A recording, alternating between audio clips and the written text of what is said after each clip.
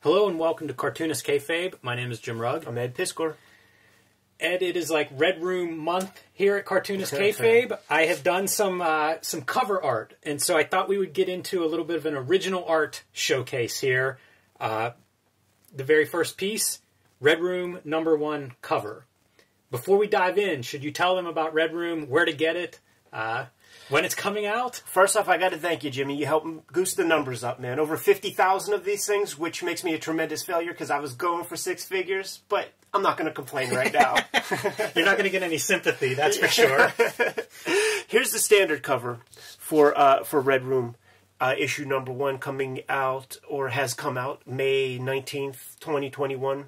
Murder on the dark web for fun and profit. There are murders happening on the dark web that people are pledging Bitcoin for as like a very sick source of entertainment. That's the problem I introduced to the universe, and the comic is about a universe where that happens. Every issue is going to be a single story within that universe. It's going to be monthly, and you're doing variant covers for a bunch of them. Yes, and we'll tell that story in a minute. This is my favorite one so far, by the way. I really like that cover. Yeah, thanks a lot. I do want to point people to the free comic book day comic, because Fantagraphics, when the numbers came back, they said, Ed, you hold the record. Like, there's no comic that we've sold that sold more copies than this thing, man. Except for, like, free comic book day comics, which I concur. I think one of my other free comic book day comics sold more than that. So how about we have the top dog of all their comics by getting everybody to holler at your store, make sure that they get a substantial amount of Red Room Free Comic Book Day comics. This is going to be all original material. Nothing is like reprinted from any of the previous issues, and the stories involved, there are going to be 5 stories in there. They all tie into the universe, man. Like, each story ties into one of the other issues. So you need this one to go along with your others. All right, so you asked me to make a variant cover for issue 1. Yeah. I love making covers. That sounded good to me. I did a couple of sketches, sent you some ideas for that, and one of those ideas was your cast of characters sort of lined up with Dan Clow's 8-Ball #1 cover. And so that was one of the sketches. 8-Ball, published by Fantagraphics, seemed like a good idea. That's what we decided to go with. So the first thing I did was, draw this cover, and thought I would show off the process that I went through for that. I started with the studio edition, Dan Clow studio edition that Fantagraphics published, because they reproduced some of his covers at full size. The first issue is not in there, but there is a pencil sketch, and several of the other issues from the early 8-Balls are, so I knew exactly how big to make it. I try to be as authentic as possible whenever I'm making these things. So what you see here is kind of like my refined pencils. I'd done some incoherent type sketches, really, really loose, just to kind of work out size and everything. And then I went to a tighter version like this that I would lightbox onto my actual illustration paper. That's butter. And if you are watching it at home, if you're familiar with sizes, this is 11 by 17 inch paper. Dan Clow's, for some reason, in those early 8-Balls, just a little bit bigger. And so it's like the live area in his original art that was 11 by 17. I wanted to duplicate that as much as possible. I often will work on bigger sheets and cut them down to whatever size I want, so that's how I got this size. And again, just following it from the studio edition, and then I went in, transferred my pencils with a light box, and started inking, with your Red Room characters, but following his lead from the cover. 8-Ball is one of my favorite comics, so I've done several of these kind of things that are an approximation of another comic or an homage to another comic, whatever the case may be. I actually like doing it for one reason, because it's a chance to look very, very closely at the source material. It's fun to look super closely at your contribution here. So I'm seeing choices, right? Inverted lettering, so that we get the white lettering as opposed to these clouds, and the sort of reflective nose, a little too plastic. Didn't make it. Didn't make the final cut. Yeah, you'll see little differences between the finished piece and this one. If you look closely at home, this lettering is actually moved up a little bit. Once I had reversed it out and saw it in black and white on my screen, it seemed like it was too low, so you move that a little bit. A lot of those minor adjustments happen in the process of making this kind of stuff. The question mark, I forgot the question mark in the original art. So I added that digitally after the fact. One other piece that I added after the fact was the backgrounds.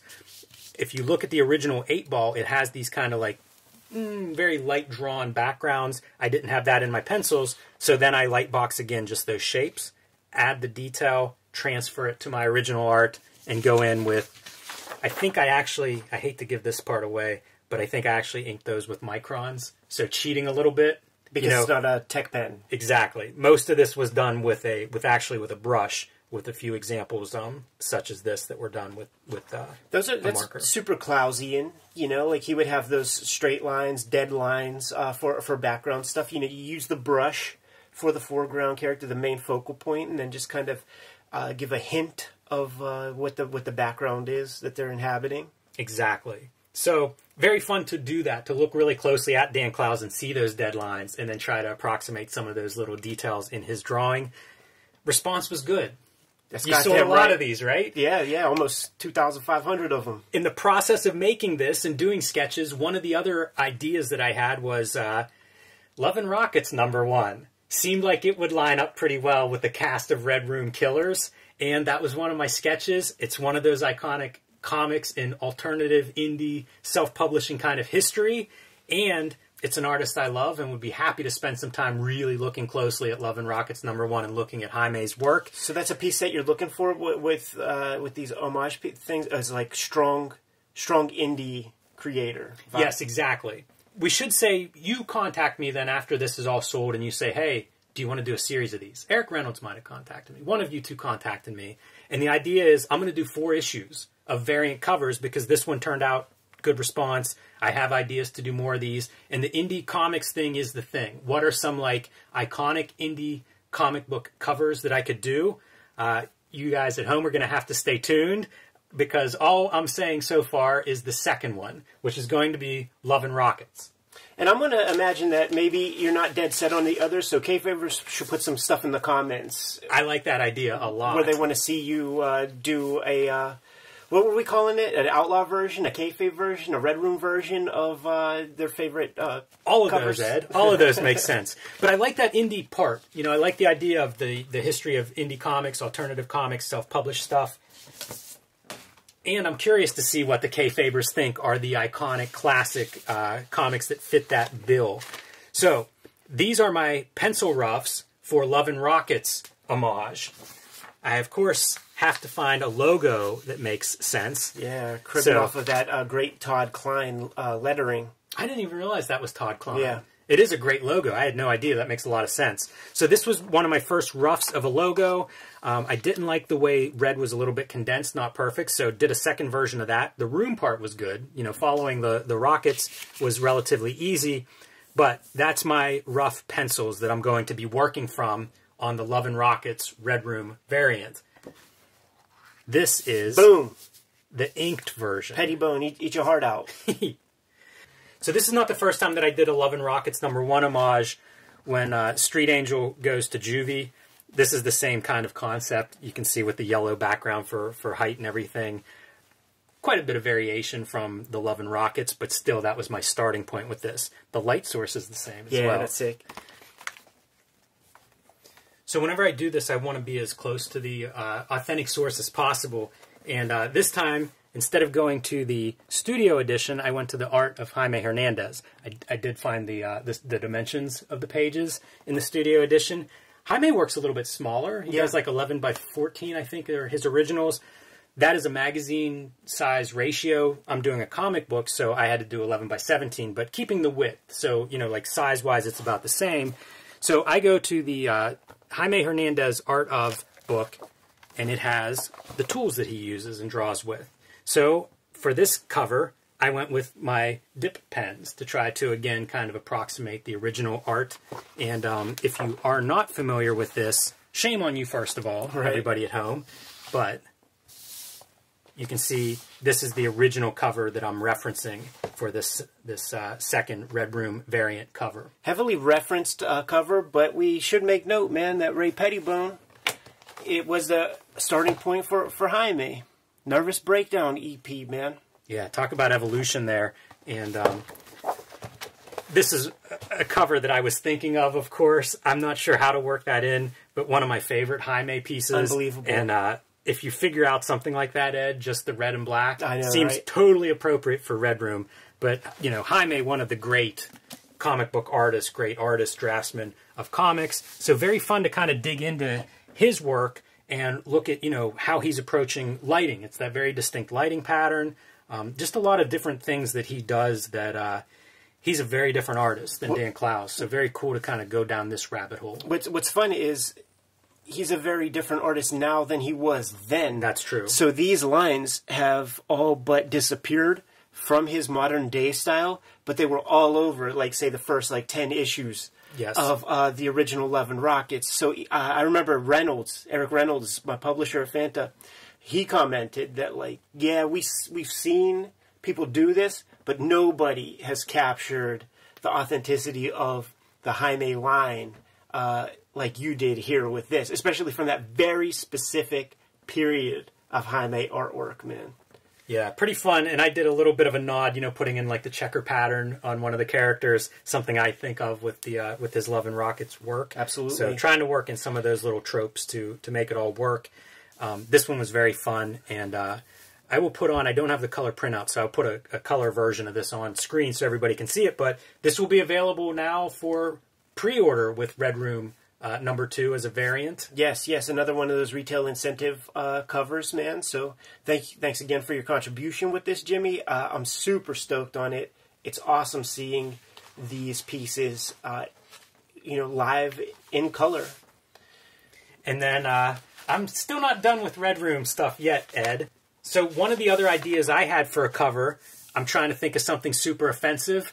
How about John Wayne Gacy? Perfect. Who's known for his clown artwork, and that really I would be a little bit ashamed if my mother saw this stuff. So John Wayne Gacy was somebody that I had considered early on as a possibility for a Red Room cover variant, and started looking at his artwork, you know, famous for doing these clown paintings. I guess when he was in prison, he would also do marker drawings, and that's what this was an early go of that. Well, I should say you can follow me on patreon.com/JimRugg because I post about this. You can read in depth, see all of these scans and everything there. And this was up there.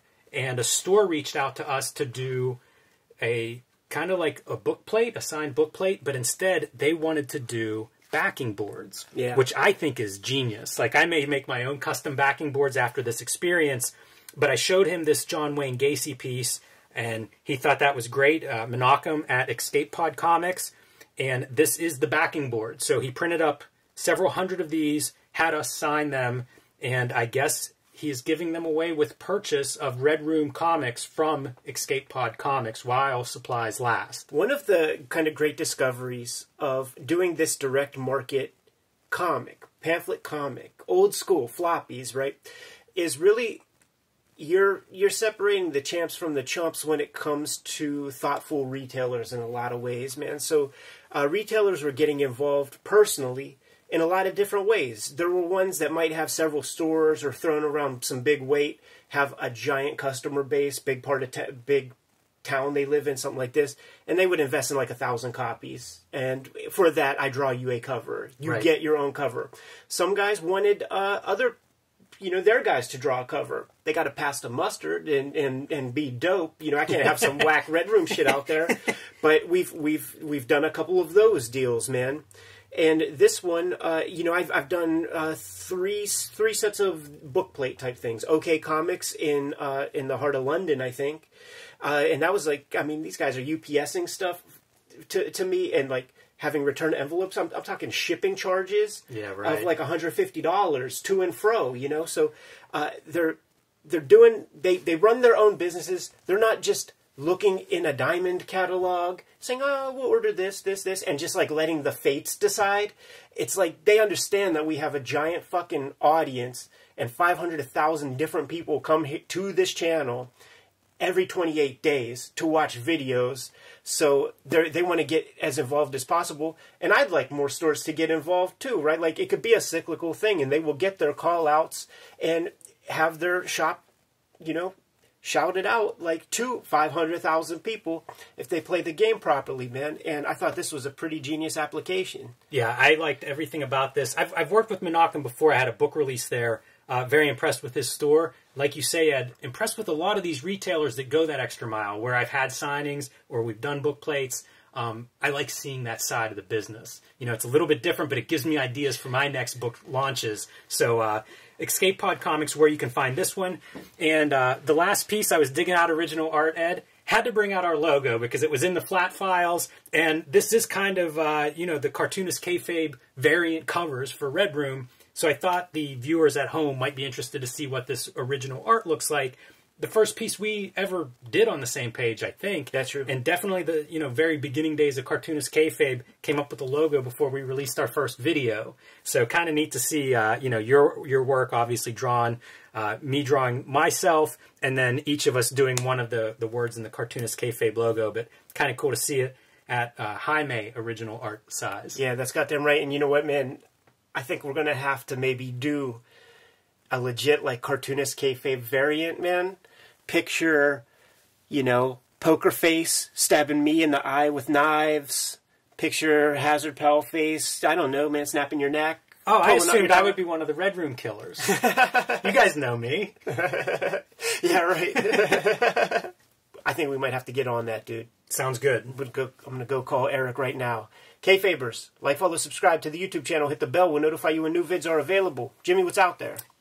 Tell us what your independent, iconic comics are throughout history as well in the comments below this. Follow me on patreon.com/JimRugg, where you can see this is exactly, literally a post that I made. So this is the kind of stuff that I'm sharing on there. Original art, process, sketches, and kind of my thought process on how I make comics, along with rare out-of-print mini comics and zines that you can download that you can't get anywhere else. Patreon.com/JimRugg.